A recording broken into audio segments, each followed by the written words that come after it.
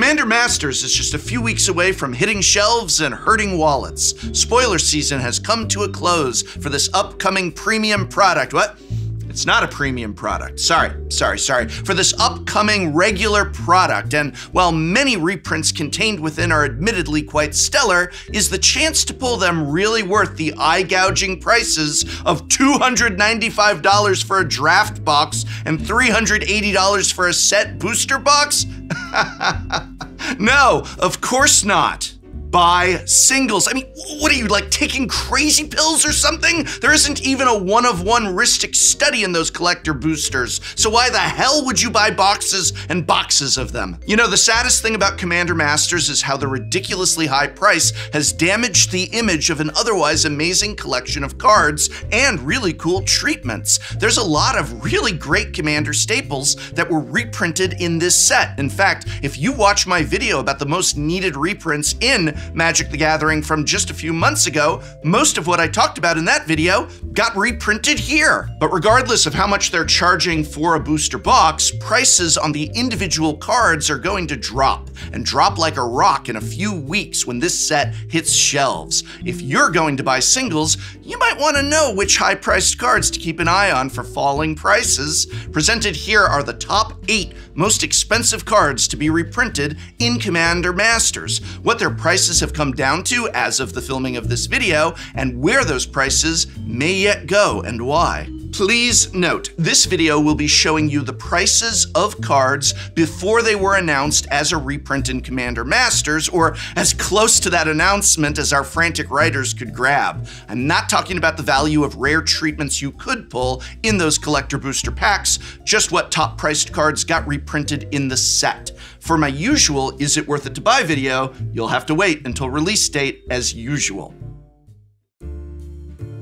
There really were a lot of overpriced and underprinted cards that finally got reprinted into Commander Masters. So much so that looking at the top 8 most expensive cards to be reprinted, I had to omit some of the biggest names in Commander. Craterhoof Behemoth got reprinted at last, but at $25 each before its reprint. That didn't make the list, nor did its partner in ubiquitous game finishers, Finale of Devastation, a card going for $33.71. And every bit as in need of a reprint. Nor did Archfiend of Despair or Kindred Dominance. Both reprinted at last, and both $25 and $31 respectively. Even Land Tax and Cyclonic Rift, 2 more $30 staples, are not even on this list, though they are in each and every Commander deck in white and blue, and that might be part of the problem, but that's another video. And not even the legendary Ulamog the Ceaseless Hunger, its price ceaselessly increasing all the way to $32.76, not even that could crack into our top 8. All of these cards are all-stars in Commander, and now, thanks to them being reprinted in Commander Masters, their prices are likely to go down hard and fast as soon as the set hits shelves. But if such collections of Commander staples did not even crack into our top 8, what did? Here are the actual top 8 most expensive cards to be reprinted into Commander Masters. Ah, summer, the laziest time of the year, when school kids have a chance to forget everything they have learned, and parents who don't have the summer off attempt to still complete their regular jobs with complaining kids underfoot. Where going outside feels like stepping into an oven, and the idea of cooking a dinner leaves you with a sense of creeping dread. Ha ha ha ha ha. So thank goodness for today's sponsor, Factor. This July, get Factor and enjoy eating well without the hassle. Simply choose your meals and enjoy fresh, flavor-packed meals delivered to your door, ready in just 2 minutes, no prep, no mess. Factor offers lots of delicious options each week to fit a variety of lifestyles, from keto to calorie smart, vegan plus veggie and protein plus. Prepared by chefs and approved by dietitians, each meal has all the ingredients you need to feel satisfied all day long while meeting your goals. And you know, if you're looking to mix it up, you can add protein protein to select vegan and veggie meals each week. I really like Factor, especially in the summer. After a long day at work, the last thing I want to do on a hot day is stand over a hot stove. With Factor, I have meals that meet my goals waiting for me and my family and ready in only 2 minutes. Seriously, it's a lifesaver. Factor is now owned by HelloFresh, and with a wide array of meal plans to choose from, there's something for everyone. When I have time, HelloFresh is great, and when I don't, Factor is there. Now you can enjoy both brands at a discount with me. Just head to Factor75.com or click the link below and use code TularianCommunity50 to get 50% off. Wow, your first Factor box. Then you can actually be lazy this summer, and in the end, isn't maximizing laziness its own reward? Thank you, Factor, for sponsoring this video. So what are the top 8 most expensive reprints in Commander Masters? Well, coming in at number 8 is a card from my favorite Commander Precon, Cassetto Snakes. Although Azuri photobombed the face card for Commander 2015, so maybe you think of it as the Azuri deck. It's really the Cassetto deck. But either way, that card that was reprinted is Arachnogenesis. Arachnogenesis was up to as high as $59 a pop before being announced as a reprint in Commander Masters, and now that price is already down to $44.70. And it's dropping still. How low will it go? Well, hopefully lower, because this is a Commander All-Star. Arachnogenesis is an instant that costs 2 generic and 1 green mana. It states, create X 1/2 green spider creature tokens with reach, where X is the number of creatures attacking you. Prevent all combat damage that would be dealt this turn by non-spider creatures. The great thing about this spell is that it does not prevent damage our spiders deal, so it can work as both a fog and even a board wipe if we are blocking creatures with toughness 1, or if there's an effect or 2 in play that pumps spiders. While Arachnogenesis won't be able to bring forth the raw power its cohort Ink Shield provides, the fact that it costs 2 less mana means it will always be a comeback fog worthy of consideration. And hey, great timing on this reprint too, giving Shalab just recently made spiders cool again. Number 7 is a card whose reprint gives me hope, and that is Avacyn, Angel of Hope. But not too much hope, as well this was a $51.51 card before being announced as an inclusion in Commander Masters. It is now only down a couple of bucks to $45 each. Avacyn is an iconic 8/8 legendary angel with flying, vigilance, and indestructible, who costs 5 generic and 3 white mana. She reads, other permanents you control have indestructible. And with such a simple line of text, one may need to actually experience Avacyn in the heat of battle to truly understand the power of mass indestructibility. With Avacyn out, the safety with which we can now send our attackers into combat unscathed comes in tandem with the safety they now provide us as indestructible blockers. And she amplifies far more than just creature strategies do, as her protection will help keep enchantment and artifacts online all the same. Trying to beast within my mana doubling Miari's Wake or Caged Sun? Try again. And fail again. Never mind she denies all the popular Commander board wipes from Blasphemous Act to Wrath of God. And on top of all of that, Avacyn is a beastly 8/8 flying beater, which alone can bring games to clean conclusions. I do hope this reprint continues to see a decrease at her cost, as Avacyn is strong, but I don't think she's $45 strong.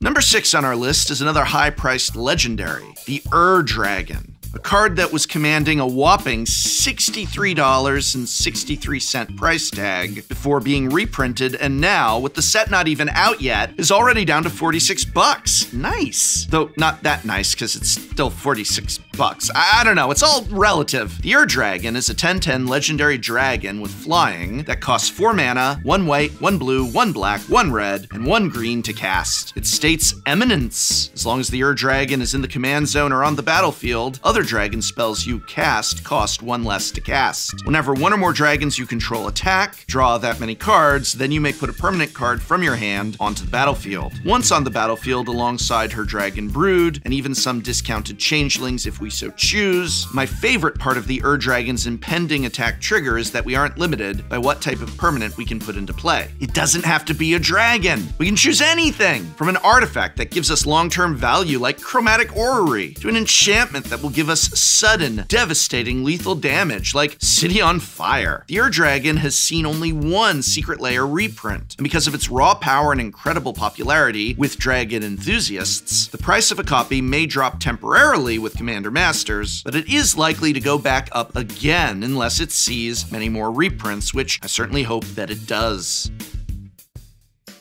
Number 5 is one of many cards that I said needed a reprint in my Commander Masters prediction video, and I'm glad to see that it got it. Fierce Guardianship, a card that has gone as high as $58.46 each, is now down to, wow, $35.65. What a drop. Keep going, baby. I'm actually going to name all 5 of the Ikoria free spells here, tied at the number 5 spot, even though some certainly command a higher price than others. I'm just happy to see all of them reprinted and none of them upshifted to Mythic. Obscuring Haze, Lawless Maneuver, Deadly Rollick, Fierce Guardianship, and Deflecting Swat, also known as the Ikoria free spells, each include the critical line of text: if you control a commander, you may cast this spell without paying its mana cost. And so in almost every case we cast these spells, we will indeed be spending 0 mana to do so. You know what? I'm just gonna say it. These cards never should have been made in the first place, but since they were and we're stuck with them, they always should be reprinted into the ground inside each and every Commander Precon. But since they weren't, and never will be, I'm glad to see them here. I'm glad we did not see an upshift to Mythic. Deflecting Swat is now down to $36.68, another great drop from $55.76. Deadly Rollick has crashed down to below $20 at only $17.98. My God, I never thought I'd be happy to see a nearly $20 Commander staple, but here we are. Wasn't this supposed to be the casual format? Anyway, the card was $41.11 before being announced as a reprint. Imagine if they had just reprinted these inside of Commander Precons several times. They'd probably be a couple bucks each. On the lower end of the cycle, Flawless Maneuver was only $10.29 before being reprinted, and it's not gone down much as it's now $7.40, but that may continue to decrease once Commander Masters hits the shelves. And last but certainly least, Obscuring Haze, the least valuable of the bunch. It was only $4.39 before its reprint, and now at $1.89 each, won't even register on the booster box game. Number 4 is a card that should have been reprinted a long time ago. Well, I suppose that applies to all the cards on this list, but nonetheless, it applies doubly, perhaps even triply, for the Great Henge. Costing the very extremely not nice $69 before being reprinted, the Great Henge has now dropped to a still way too expensive $48.08. For 7 generic and 2 green mana, the Great Henge is a legendary artifact that states, this spell costs X less to cast, where X is the greatest power among creatures you control. Tap to add 2 green mana. Okay, sure, why not? You gain 2 life. All right, that's good too. Wait, there's more. Whenever a non-token creature enters the battlefield under your control, put a +1/+1 counter on it. Wow, we're getting a little, oh wait, there's even more. And draw a card. Sure, why not? Just draw a card. Only 1 Great Henge? Only 1 card? Why not 5? As you can see, what makes this card so undeniably powerful is how we are rewarded for doing what our creature decks want to do anyway. The Great Henge essentially rewards us for playing the game. Big creatures, check. Card draw, check. +1/+1 counters, check. Ramp, check. Oh, and life gain, hey, why not? Check. Is it any wonder I've previously touted this card as the best green artifact in Magic, and today I easily stand by that claim. What really worries me is what will happen to this card's price if it doesn't get reprinted again until Commander Masters 2. I mean, they're certainly not going to put it in precons, so where's it gonna go? $4 booster packs when we return to Eldraine? Oh, my sweet summer child. Coming in at number 3 is another card I feel never should have been printed in the first place, but also, now that it has been, probably should be reprinted a lot more often. And that card is Jeweled Lotus. I am not a Magic boomer. This card is just, look, I'll admit, it is gorgeous in all its artwork. But at $76.92 before being reprinted, you gotta be kidding me. Now down only to $68.93, this card is still too expensive. And it's not something I even bothered to proxy. Why is that? It's too much of a good thing. For 0 mana, 0, Jeweled Lotus is an artifact that states, tap, sacrifice Jeweled Lotus, add 3 mana of any one color. Spend this mana only to cast your commander. Hey, that's a Black Lotus, but for commander. It's a commander Black Lotus. It's literally a Black Lotus, but you can only use it for commander, on your commander. It's a Black Lotus for casting the most important card in your deck that you always have access to, which, as stated, is the commander. So does the price point match the power level? In this case, I'm not gonna say yes, but yeah, I guess. With just a land and a Jeweled Lotus in our opening hand, we can cast any of the 205 4 mana value monocolored commanders on turn 1. And you thought Sol Ring was bad? You didn't? That's just me again? Well, imagine a Jeweled Lotus, a land, and a Sol Ring are in our opening hand. That's now any 5-cost monocolored commander that we can cast on turn 1. But hey, let's take it another step further. Let's imagine a Sol Ring, a Dark Ritual, a Swamp, and a Jeweled Lotus are in our opening hand. Hey, a turn 1 Toxrill, the Corrosive, never hurt anybody, right? I'm sure a turn 1 Belladros Witherbloom is fine too. That's nice balanced magic, right? Just like the Jeweled Lotus. Nice and balanced. It's amazing that they reprinted even more expensive cards than these. We're up to the top 2 most expensive cards to be reprinted in Commander Masters. Number 2, let's see.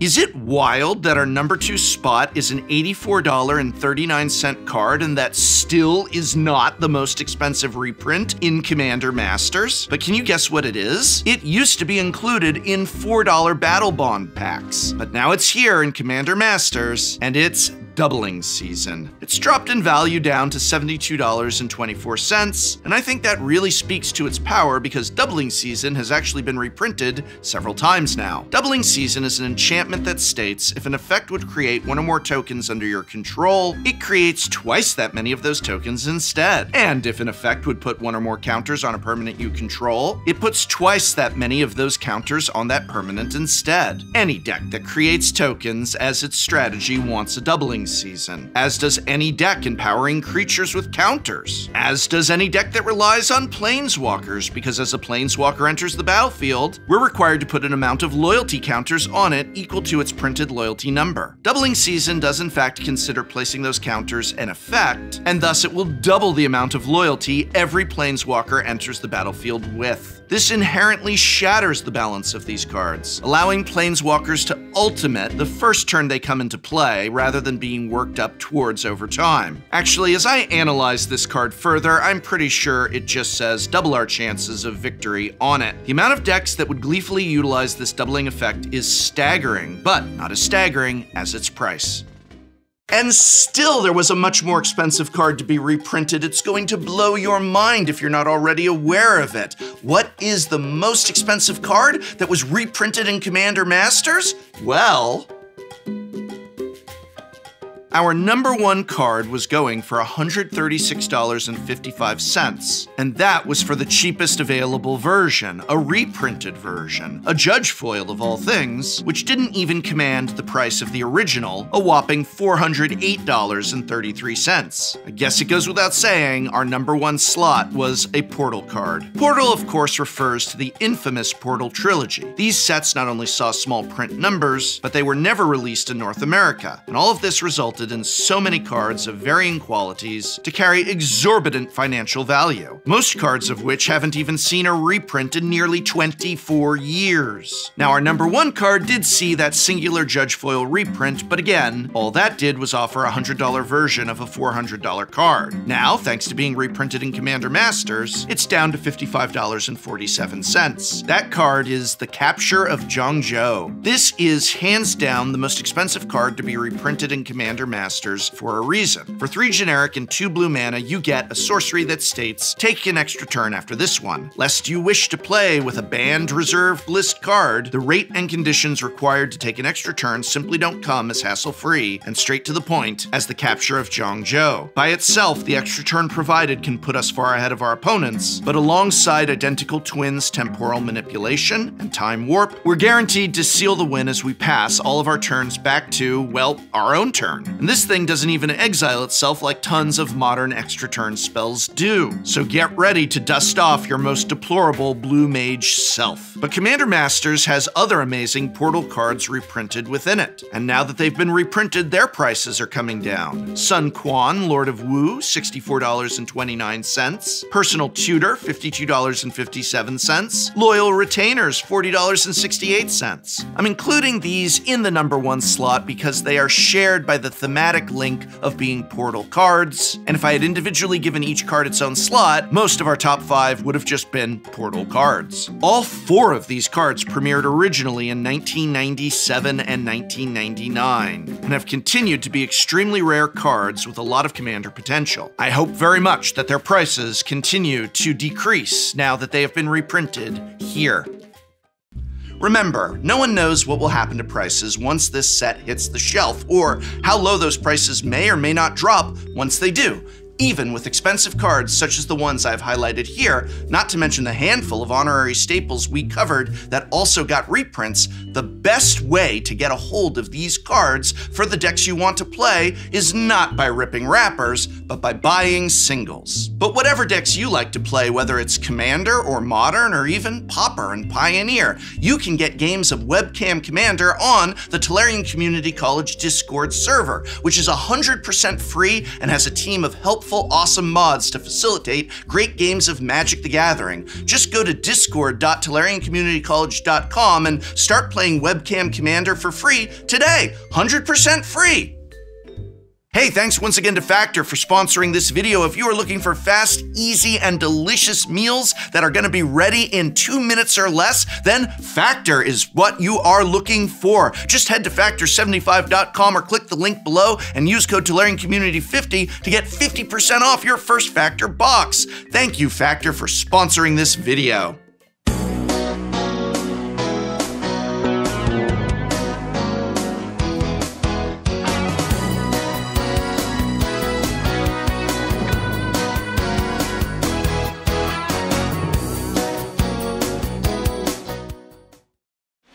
Next time on Shuffle Up and Play.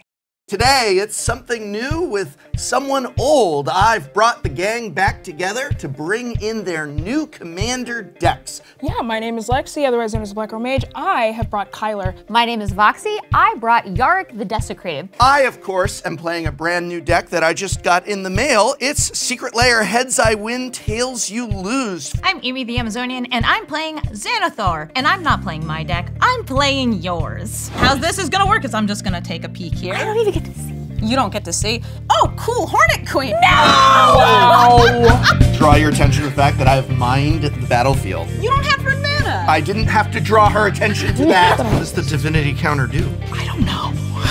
What? I don't care. I'm going to destroy target artifact, whatever profs thing is that you stole. Hey, that was mine. You're welcome for giving it back. But it's in my graveyard. Pass it to, well, you're welcome. Pass the turn.